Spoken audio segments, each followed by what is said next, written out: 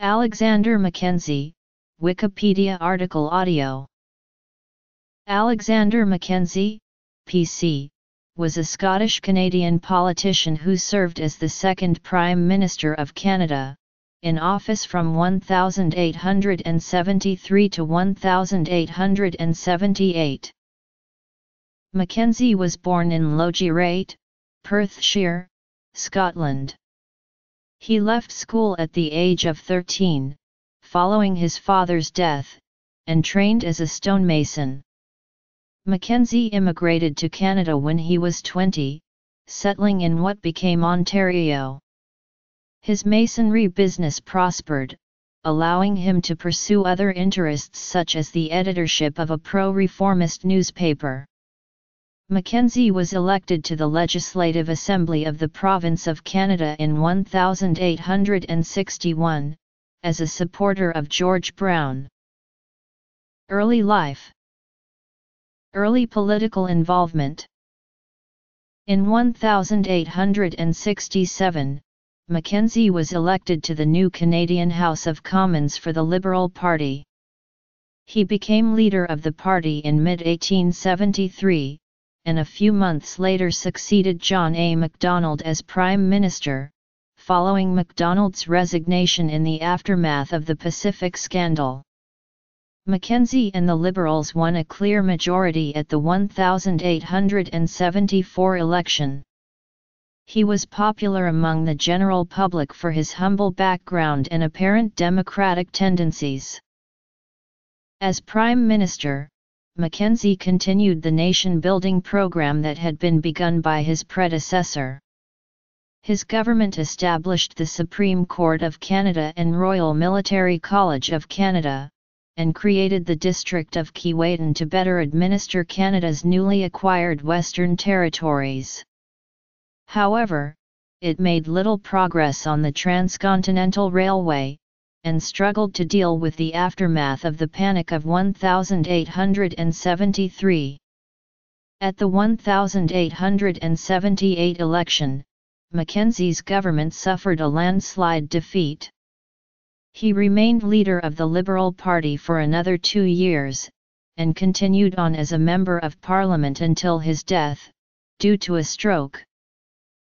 Mackenzie was born on January 28, 1822 in Logierait, Perthshire, Scotland, the son of Mary Stuart and Alexander Mackenzie Sr. who were married in 1817. The site of his birthplace is known as Clonendio, the Hollow of the Weeping, where families said their goodbyes as the convicted were led to nearby Gallows Hill. The house he was born in was built by his father and is still standing in 2017. He was the third of 10 boys, 7 of who survived infancy. Alexander Mackenzie Sr. was a carpenter and ship's joiner who had to move around frequently for work after the end of the Napoleonic Wars in 1815. Mackenzie's father died on March 7, 1836, and at the age of 13 Alexander Mackenzie Jr. was thus forced to end his formal education in order to help support his family. He apprenticed as a stonemason and met his future wife, Helen Neal, in Irvine, where her father was also a stonemason. The Neals were Baptist, and shortly thereafter, Mackenzie converted from Presbyterianism to Baptist beliefs.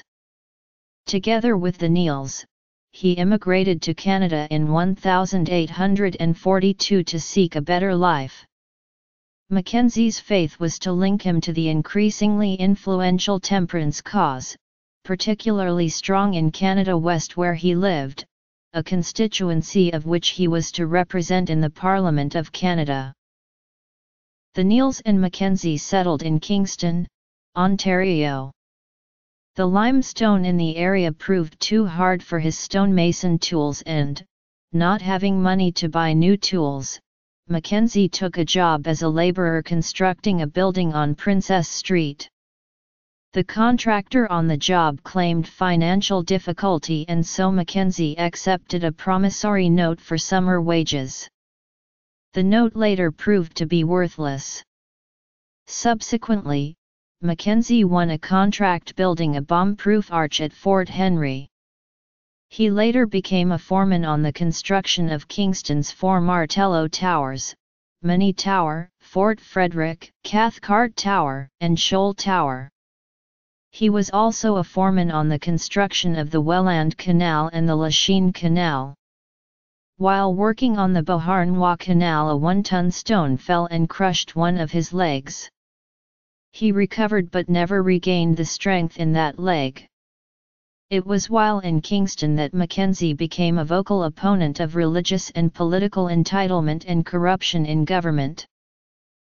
Mackenzie married Helen Neal in 1845 and with her had 3 children, with only one girl, Mary, surviving infancy.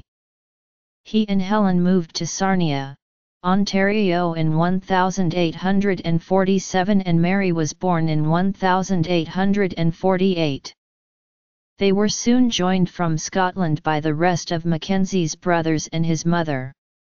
He began working as a general contractor, earning a reputation for being a hard-working, honest man as well as having a working man's view on fiscal policy. Mackenzie helped construct many courthouses and jails across southern Ontario. A number of these still stand today, including the Sandwich Courthouse and Jail, now known as the Mackenzie Hall Cultural Centre in Windsor, Ontario, and the Kent County Courthouse and Jail in Chatham, Ontario.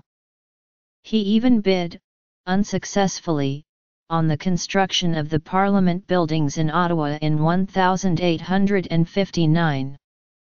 Helen died in 1852, finally succumbing to the effects of excessive doses of mercury-based calomel used to treat a fever while in Kingston.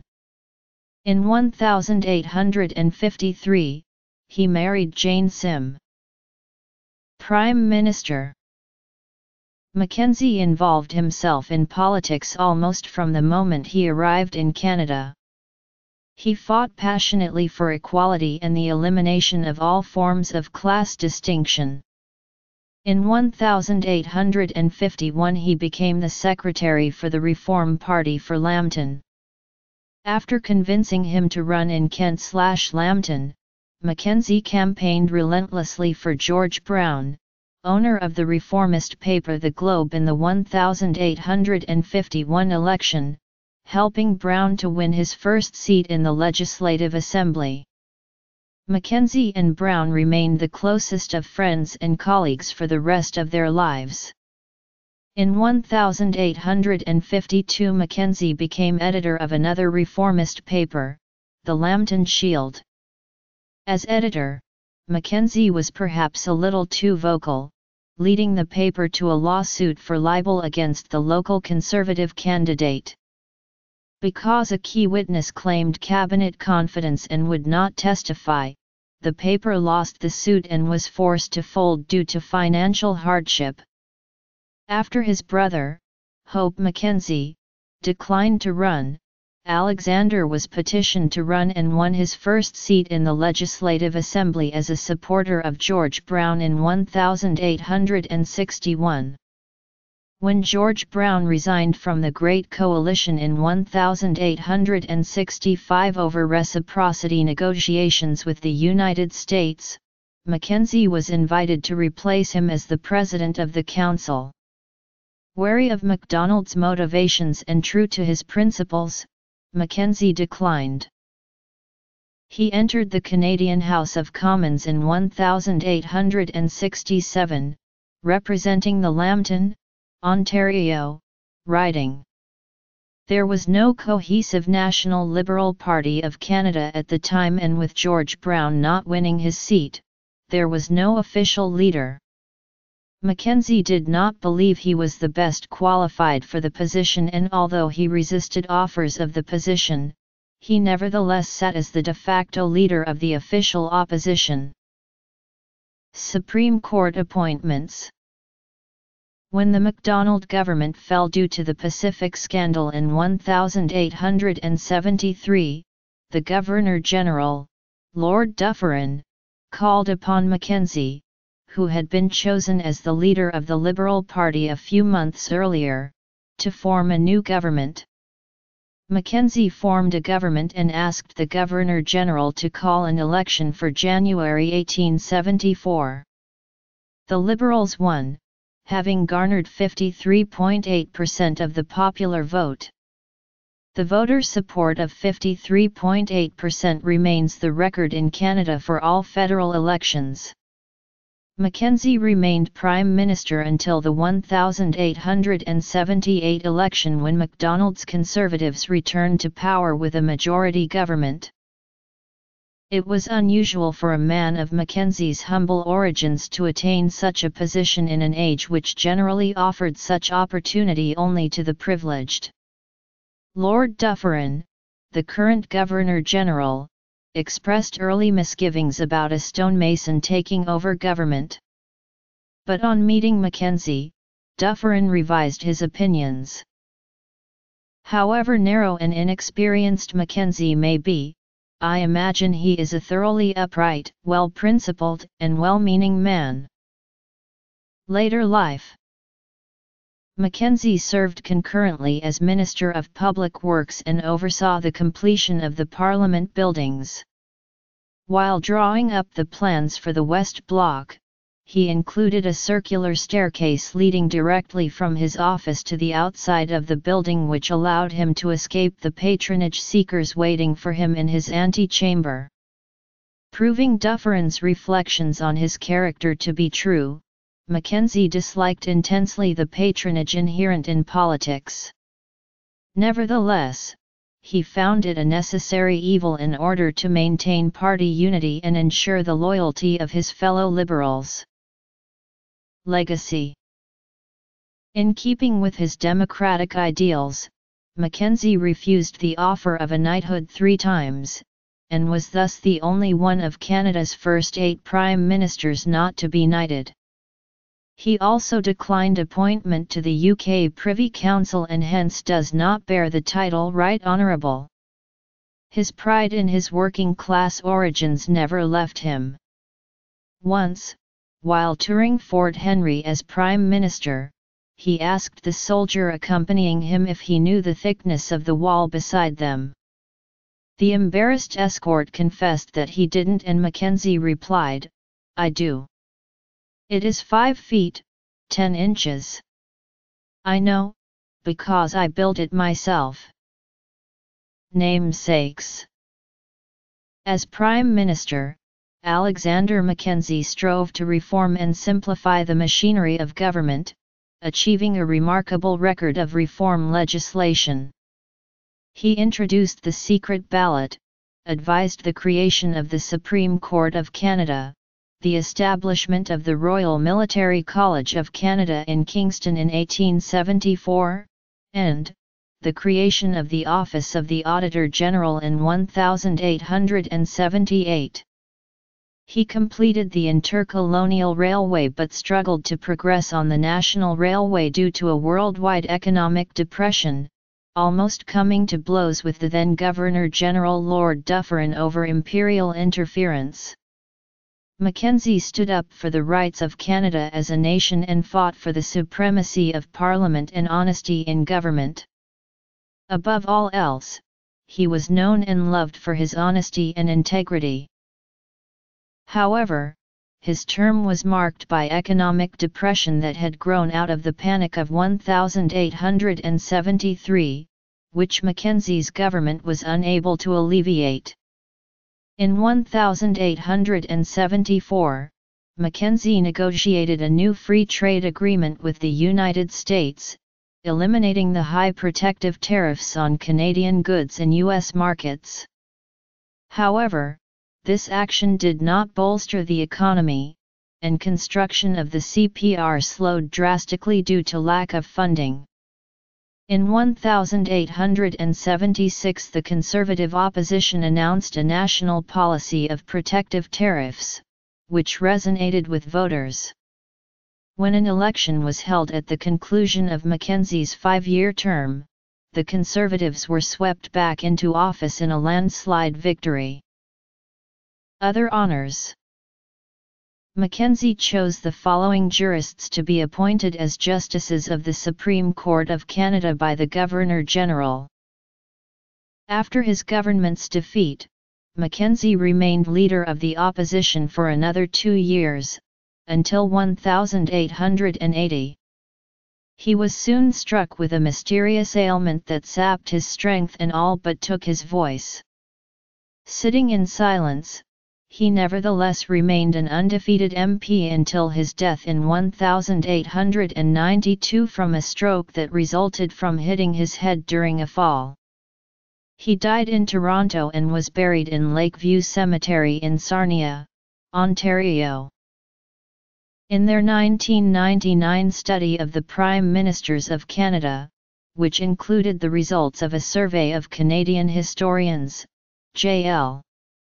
Granatstein and Norman Hilmer found that Mackenzie was in the number 11 place just after John Sparrow David Thompson. The following are named in honour of Alexander Mackenzie.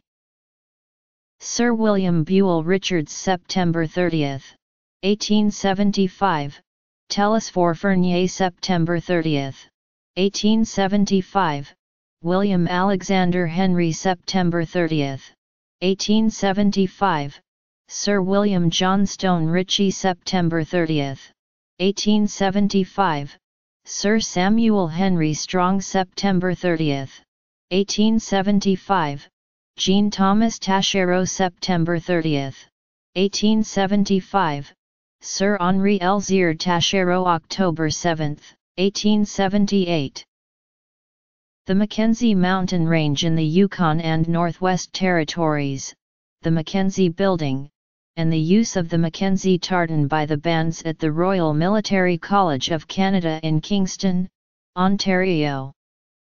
Alexander Mackenzie, the Royal Military College of Canada March for Bagpipes, was composed in his honour by Pipe Major Don M. Kerrigan, who was the College Pipe Major 1973–1985, Mackenzie Hall in Windsor, Ontario. Alexander Mackenzie Scholarships in Economics and Political Science at McGill University and University of Toronto, Alexander Mackenzie Park in Sarnia, Ontario, Alexander Mackenzie High School in Sarnia, Ontario, Alexander Mackenzie Housing Cooperative Incorporated in Sarnia, Ontario. Mackenzie Avenue, Ottawa, Ontario, Mackenzie Tower, West Block Parliament Hill, Ottawa, Ontario.